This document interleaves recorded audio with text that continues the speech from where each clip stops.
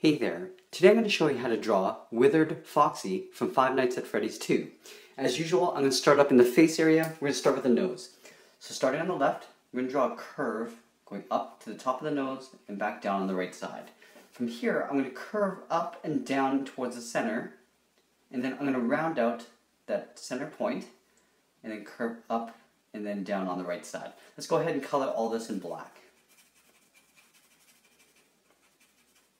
From here, we're going to draw just the edge of the frontal muzzle. So just on the side on the left here, I'm going to draw a curve going down. On the right, we'll do the same thing, just flipped over. From here, we're going to round out those corners and come down to the center point. So curving around, up, and then down. We're going to round out the tip, go up, and then down, and round out the corner on the right side. From here, let's go up a little bit and just flare out the sides. So from here on the left, I'm going to curve out and up. On the right, we'll do the same thing. From here, we're going to round out and curve in towards the nose. So rounding out, curving in towards the nose, round out and curve in towards the nose on the right. Now we're going to come up to the peak on just the top part of the nose area. So rounding out, up, down on the right side, and just rounding and smoothing that out there. Okay, so we got the frontal muzzle area of the face. Let's get into the eyes. So we're going to draw the eye patch first here. So the eye patch just comes around and just touches this inner part of the face here. So on the left side, I'm just going to curve right into that muzzle area. Up here, I'm going to curve up. Let's connect those 2 points with a curve going up, and then back down. And we'll color this area in black.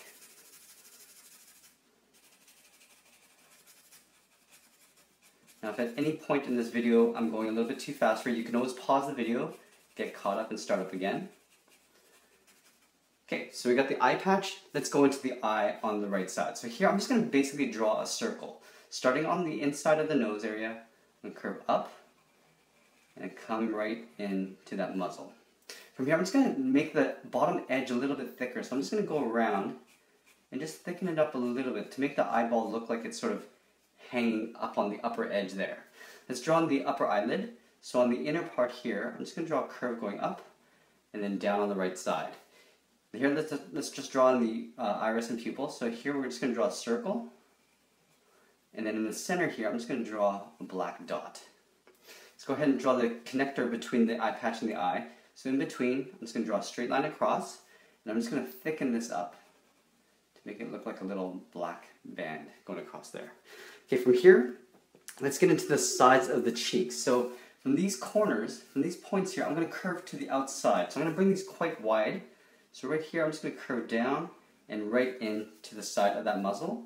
On the right side, we'll do the same thing. So curving down and back up. Up here, we're going to come up to the top of the head, but on the side here, above this eye, it's all cracked. So what I'm going to do is I'm going to go up, and I'm just going to stop at the very top. So from here, on this point, I'm going to curve in towards the eye patch, round out, and then go up to the top.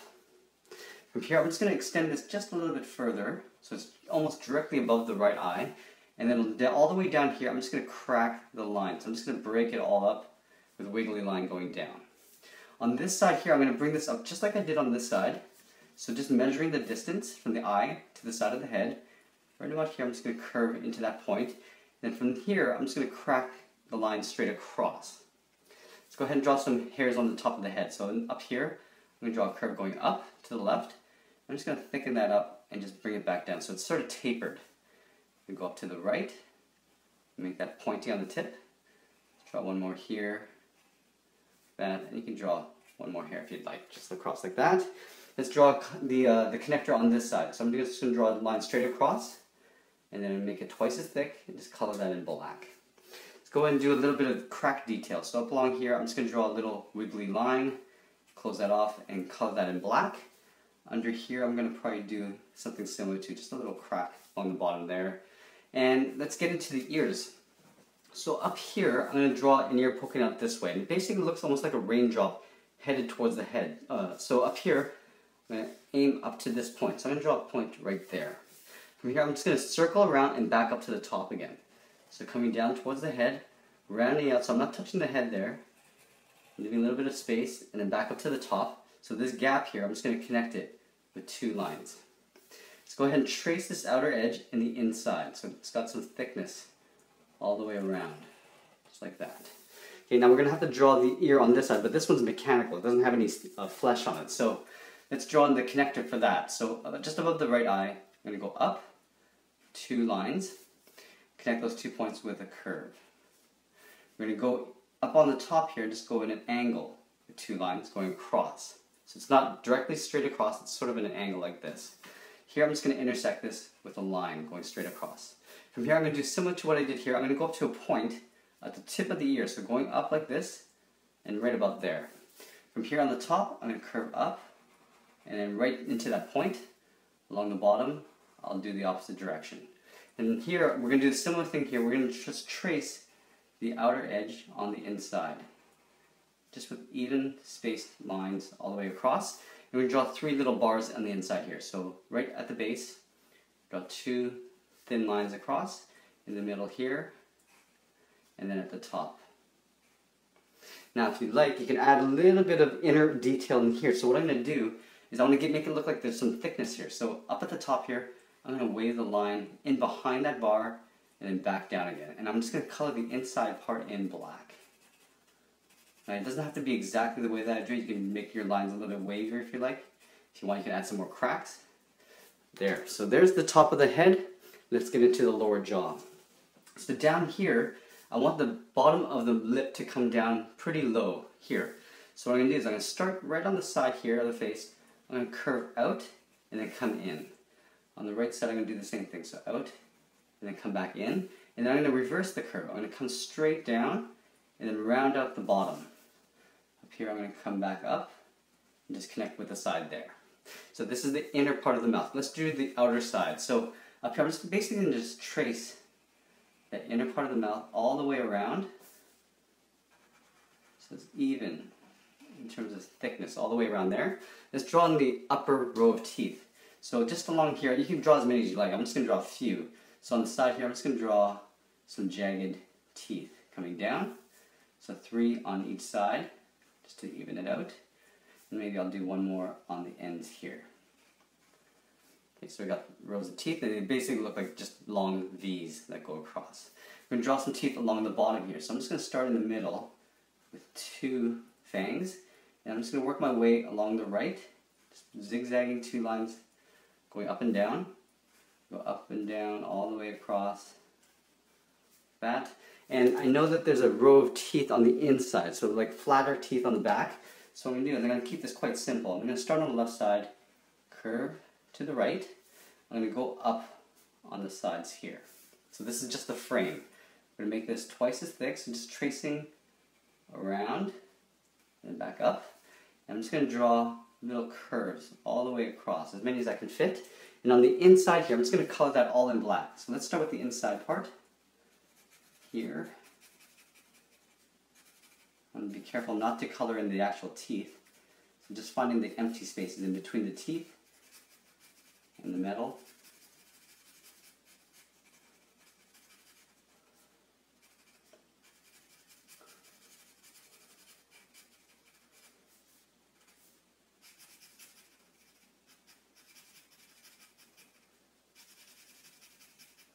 Okay, so we got the face all pretty much done. Let's get into the body. So we're going to start with the shoulders, the upper parts of the shoulders. So I'm going to bring this down to right about the jawline here.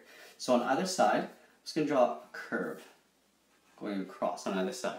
Now I know that there's a break just on the upper side of the shoulder. So what I'm going to do is I'm going to bring these curves down on both sides, equal length. On the top here, I'm just going to crack a line going right into that head. We're going to bring this back down here and just open it up like that, right across. So there's a big opening there. On this side, I'm just going to draw a little crack going across like so. From here, we're going to bring this down to the waist. Now the waist has some broken edges along it, so here, I'm going to curve in and down on the left and right side. And along this bottom, I'm just basically going to connect this, but I'm going to do a bunch of like wavy lines that go up and down all the way across. It can be various lengths. It doesn't have to be all the same. It actually looks better if it's like some are longer, some are shorter. Let's draw in some body detail. So there's a patch in the center of the chest. So right on the side here, I'm just going to draw a straight line going down here. On this side, I want to make sure that the length or the width here is the same. And go up I'm just going to tuck this in underneath that chin. Let's get into the lower body. So here, there's the opening here. You're going to see the spine going into the lower torso. So what I want to do is I want to start with the outer front part of the lower torso. So I'm going to draw a curve from left to right. Let's draw in that spine that goes down here. So I'm just going to keep this quite simple. So I want this to come down the middle, so I'm going to start with a line across the middle like that. From here, I'm going to angle 2 lines going out and connect that with a line going across. Now, you can see that I've tucked that in behind that upper flap here. So on the ends, I'm just going to drag these right up and tuck that in underneath the upper torso. From here, I'm just going to draw a really long sort of rectangle back. And then underneath here, there's 2 lines coming down just to finish off the spine. Now I want to make this look like it's actually going into the lower torso. So on the ends here, I'm just going to come in just a little bit and curve this behind the spine on both sides. So you see there's an overlap there. I'm going to color the inside in black. Now to make it look like there's some thickness to this, I'm just going to go on the outside and just trace the back end like that. So it kind of goes around. On the hips, I'm going to curve and round out the hips like this. From here, let's come down to the lower area here. So here, I'm basically going to curve these in towards my finger. 2 curves. And I'm just going to flatten out and round out the bottom, just connecting those 2 points. Let's get into the legs. So down here, I got 1 thigh. Let's start from this point, from the hip to this inner curve. I'm going to come down, just to sort of where the knee area would be. Here, I'm just going to curve in the opposite direction, like that. And along here, I'm just going to crack this detail. So I'm just going to do some wavy lines. Again, it doesn't have to match exactly how I did it. I'm going to draw a little wavy curve there. I'm going to fill that in and make it look like there's a hole in the leg. Let's go to the right side and do the same thing. So starting on the end, I'm going to curve down to where the knee would be. So just like this. On the inner side, let's go in the opposite direction and just crack this line all the way across. Let's put one little hole here as well. Okay, let's go back to this leg here on the left. Now this is where it kind of gets a little bit tricky because there's the shin bone that comes down. There's a bunch of little plates that go across there. So there's going to be a lot of overlapping here. Let's start with the knee. I'm just going to draw a basic circle right in the knee area here. From this, I'm going to draw a pole going into the leg. So I want to do 2 lines just tucked in underneath that leg, aimed in that same direction as the leg here. Now I'm going to take this kneecap, I'm going to draw the shin bone all the way down to the foot, so right where my finger is. Along the way there's 4 plates that are sort of spaced out evenly across. So what I'm going to do is I'm going to start with the bar first. 2 short lines coming down. And connect those 2 points with a curve. Now I'm going to circle around this bone with an oval. So you can see it's tucked in behind that bar. On either end, I'm going to drag 2 short lines coming down. I'm going to curve and round this out. Now basically all you have to do is repeat exactly that all the way down 4 times. So imagine this bar coming down, so 2 lines connecting with a round curve, and then drawing that oval in behind. And again, dragging down those 2 points and connecting it with a curve. Just repeat that all the way down. I'm just going to do this a little bit quicker. And one last one down here. Again, you want to sort of make sure you're lining these bars up as you're going down. And on the edge of the ovals, again, you want to sort of try to line it all up along the sides, on both sides. Coming down and then finishing it off, the final one there. Okay, so before I get into the foot, I'm going to draw a little bit of detail behind this leg. I want to make it look like this bar is going right in the leg, so I'm going to draw the back side of the thigh. So here I'm just going to draw a crack line in the back. Fill that in black. Okay, so let's get into the foot. With this foot, I'm going to try to keep it as simple as possible. I'm going to draw 3 bars coming down from this disc here. So 2 lines, 2 lines, 2 lines, just beside each other. Close it off with a straight line across the bottom. Now we're going to draw the top part of this ankle. So what I'm going to do is I'm going to have the foot coming this way. So a little bit of perspective, I'm going to draw an angled line like this. I'm going to take those points and just drag them behind like this, and take that point and just drag it in behind that disc there. So it almost looks like a diamond shape. From here, let's take the heel and drop it down. From here, I'm going to drop down just a little bit. On the back here, I'll drop down a little bit. Now I'm going to connect those 2 points with a straight line. I'm going to take these points again and I'm going to drag them out in an angle just like this angle here to the front of the foot. Now I'm going to take that, connect it with a straight line, again matching this line here. On the front corner, I'm going to pull this down and connect that to the back of the foot. Along here there's a little bit of detail, there's 2 little discs, so I'm just going to draw 2 simple circles side by side. If you want, there's some wires that stick out here, so I'm just going to draw just a few little curves along that seam there, along that edge. Let's get into some very simple toes. So from here, I'm going to go across in an angle, so you can follow that same line here, that same angle, going across the front of the toe. And then from here, I'm just going to curve up and then down. Let's go across here. Cross, curve, and then down. So you see I'm doing a little bit of an overlap. I'm going to go across, curving over and just behind. From this corner, I'm going to pull that down. From this corner, I'm going to pull it across. So you see that these toes are stuck into the foot that way. Let's take that exact same foot and draw it on this side. So starting with the kneecap, I'm going to draw a circle and then that bone. So 2 lines going right into that leg. I'll draw the back side of the thigh with some curves and color that in black. Okay, now from here, we're just going to repeat exactly what we did here on this side, making sure we come down to the same height on the last disc. So again, 2 lines, connecting with the curve, and drawing the oval for the top of the disc, 2 lines coming down on the side, and then connecting with the curve. Let's just repeat that. Now if I'm going too fast here, you can always pause the video and get caught up and just see exactly what I'm doing here. It's just repetition. I'm doing the exact same thing 4 times over, all the way down. Again, making sure that this bar is straight. And I got the edges of these discs lined up as much as I can on both sides, so I don't end up with like really wide discs and really small ones. Connecting that there. Now let's draw those 3 bars along the bottom. So 1, 2, 1, 2, 1, 2. Just draw a line across the bottom just to connect it. Now we're going to draw that front edge of the top of the foot first. So going across, an angle in the back, tucked in behind the disc, and right in the back there. Let's draw the back of the heel. So coming down on the back. Up here, just 2 short lines coming down, connecting it with a line.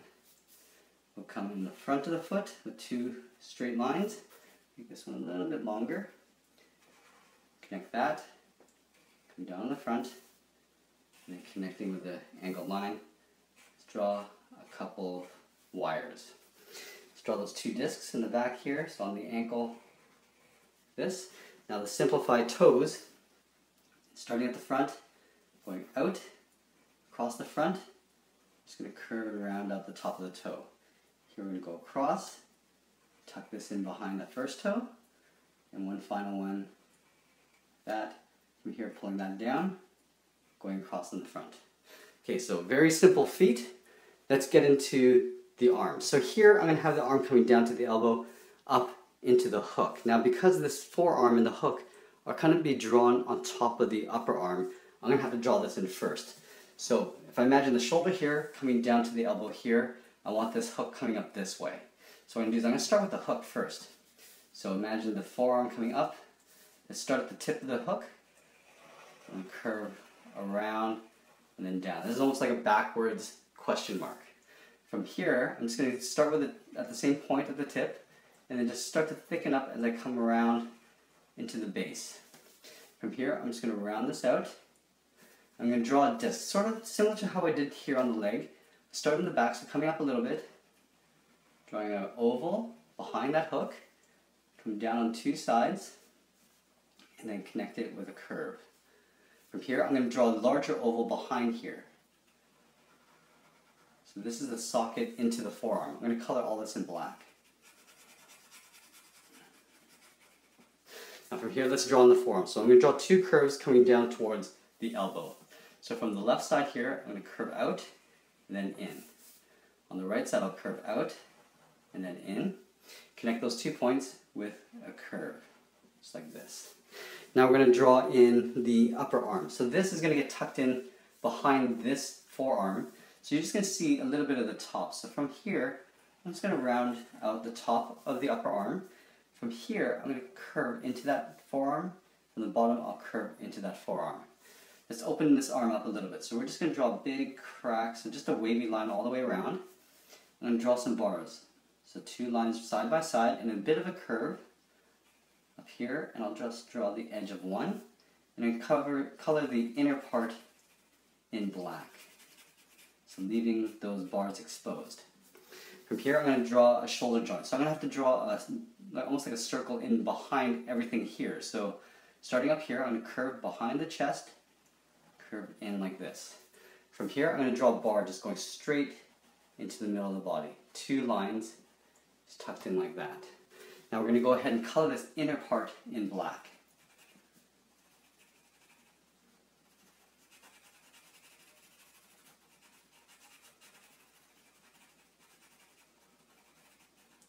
Okay, so we got that. Let's draw a little crack here. So I'm just going to draw another wavy line, color that in black, just to show a hole in the arm.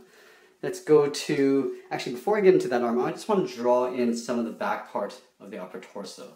So similar to what I did with the leg, I'm going to start up here and just draw a wavy line in behind the front part of the body. Go ahead and color all that in black. Make sure that you don't color in the spine.